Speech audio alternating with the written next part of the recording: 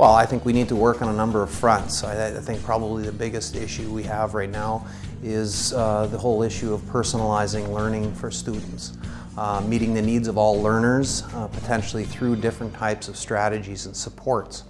I think that when we talk about the education system, we've traditionally had individual education plans only for those students that were considered to be special needs. And I think we need to rethink that and potentially have individual education plans for all students so that they can pursue their interests and that we can design learning environments and experiences for them that enables us to meet their needs and become successful as learners.